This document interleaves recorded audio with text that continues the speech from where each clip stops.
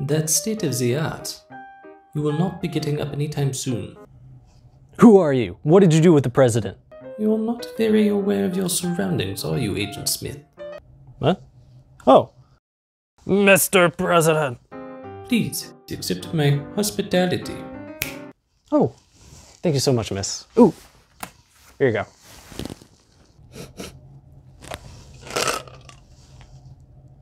I bet that tasted quite nice. Oh, hey, sorry, I never do this, but can I get this with no dice? You may want to reconsider. You'll need all 5 of those dice to escape Yahtzee, Germany. I didn't want to monetize this video anyway. Board games. Board games. Ugh, I'm so bored. Do you want to play Monopoly? How many board games do you have? 14? Now you'll have just Uno.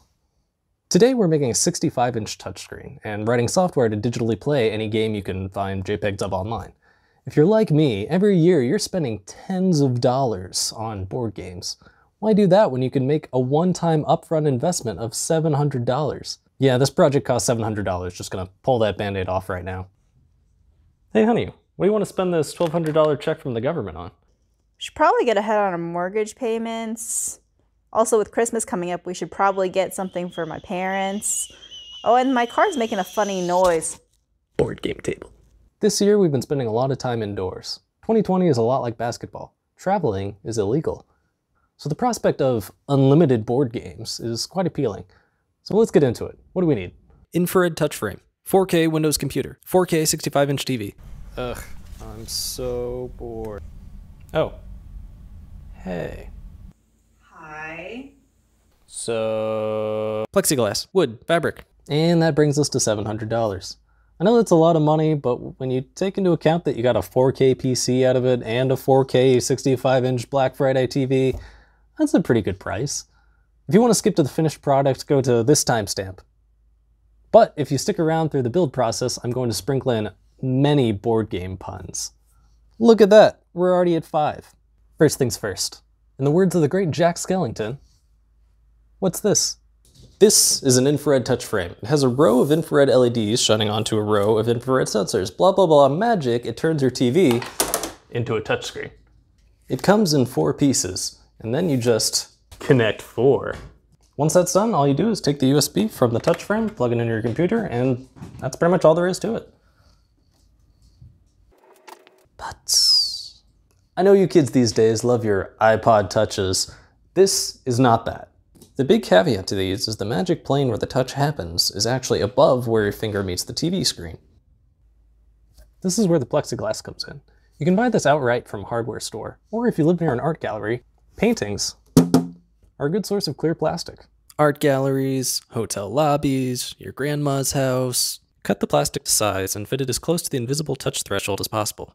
It will never be perfect, but hey, where are you going to get a 65-inch touchscreen for a few $100s?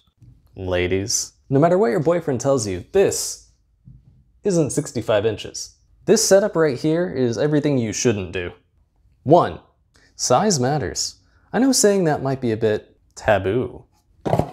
This is your life. This is your life. Bam. Where are your dudes gonna put your deeds? Bam. Dudes can have deeds for days. 2. Resolution. My New Year's resolution is 4K. And you need all 4 of those Ks, because if you're missing a single one, then you can't reach. All right, now we've got this monument to consumerism here. I've taped the touch frame and the plexiglass to the TV in the most attractive manner possible. Will this duct tape hold? I have no clue. I may run into trouble, but it's a risk I'm willing to take. Sorry. There's one and only one flaw with this setup. Most games I know of are played horizontally. Do you have any 5s? To flip the TV on its back, we have to give it something to rest on. For that we'll use wood. Much like Jesus Christ, right now I have to do some carpentry, but my ultimate goal is my own death. Here's what we're gonna do. This toast represents the TV. On the back of the TV, there are 4 mounting screw holes. We're gonna take our 2x4s and affix them to the TV. For stability, we'll add a cross section. I guess I could have just cut to the real thing.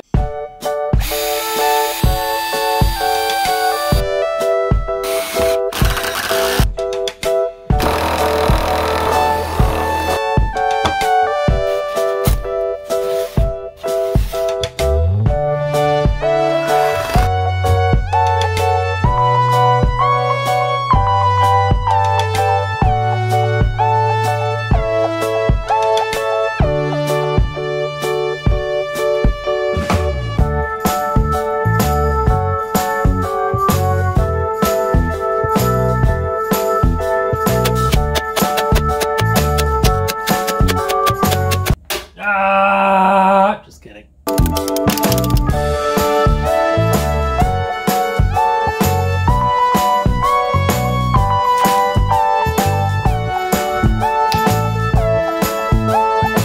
Perfect. When making a project that has already been professionally mass-produced, be sure to make it look extremely jank, so when people come over, they'll say, "Oh, did you make this?" And there you go. Hardware's all done. Now for the soft part, hardware. Now for the hard part, software. What do we want the software to be able to do? Well, display images, of course. You got the board, your tokens, money, but then you get to the complicated parts. Dice and decks of cards. You could do most of the dice stuff on your phone with an app, but cards? Not so much. Shuffling, having multiple players, flipping cards over, putting something on the bottom of the deck, keeping track of which deck the card came from. I looked really hard for software that could do everything I was hoping, but it was a trivial pursuit. Most of the stuff out there just does not lend itself to a touchscreen with multiple players, some looking at their cards upside down relative to the screen orientation. So I made my own.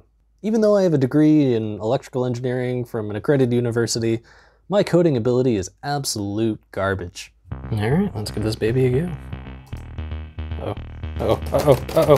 I'm a 26-year-old man, but I'm going to use a program that I have on good authority is used in elementary school classrooms. Construct 2. Honestly, it's a pretty good little program for making games. 10 out of 10, would recommend. If you have it, you can get my code in the description. Boom, done. You've got 3 options, tokens, decks, and dice. Tokens are a static image, so that would be your board and game pieces. Touch and hold for options like resizing and locking it in place. Dice default to regular 6-sided dice, but they also serve a function as just a number block. You can change the maximum and minimum number as well as change what happens when you double tap. Roll, increment, or decrement. And now decks. Decks are what made coding this take 80 hours. You gotta shuffle it, tell it where to deal to, keep track of multiple decks, keep track of the order of the cards in the deck, be able to put the cards on the top or bottom of the deck, and be able to search the deck. There are an endless number of features I could add, but at some point you just gotta release something and fix the problems as they come along. This right here is able to play Monopoly, Uno, anything with a deck of standard playing cards, Magic the Gathering, and, depending on where your TV was manufactured, checkers or Chinese checkers. Engineering over. Time to play some games. Alright, of course we gotta start off with the classic Monopoly. I know everyone goes for Cloudsdale, but actually the most landed on space is Whitetail Wood.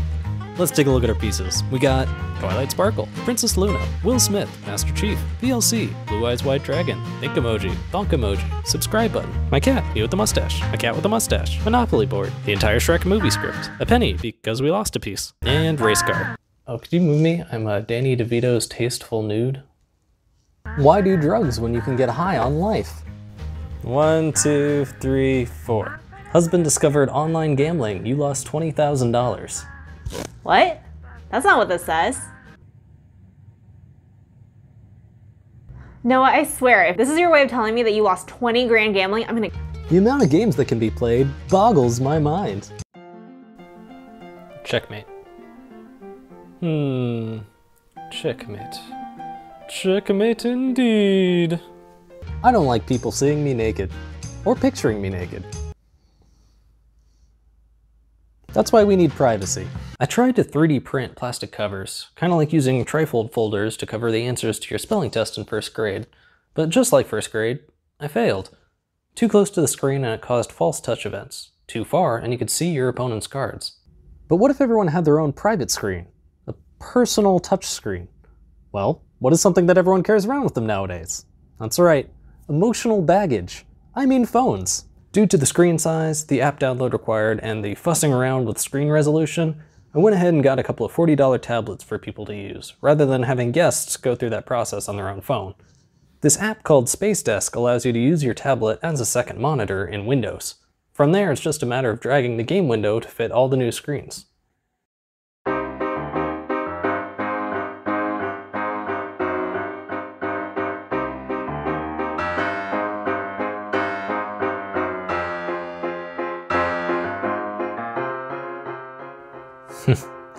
Not doing too well, are you, Bond?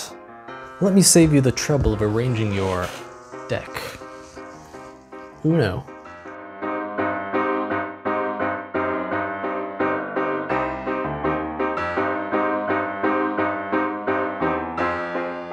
Well, crikey, that's a bummer, but not for me. Skip, skip, reverse, reverse, draw 4, Uno, blue. Bam. Where's my martini? Well, you've seen a lot of me playing with myself. What we need is some outside opinions. Let's hear some reviews from my family. The people who love me most. The people who are always there to support me in all my endeavors. Now, press and hold the card to bring up the options menu. The menu's upside down. Now, press and hold the...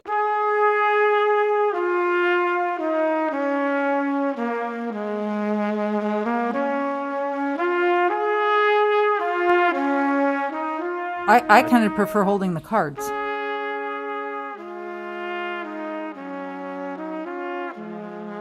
I'm not really a board game kind of guy. I'm tapping out. Anybody want anything from the kitchen? Is this even legal? You know we own Monopoly, right?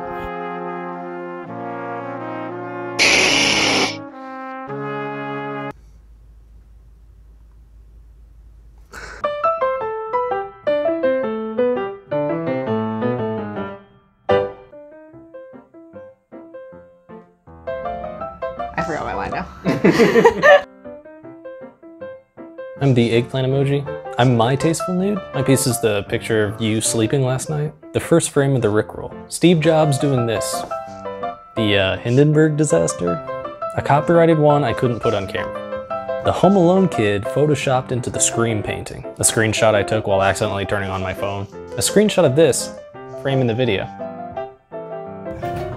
This swing weighs like 50 pounds. That's almost 2 football fields. Oh no, there's a cat on the board.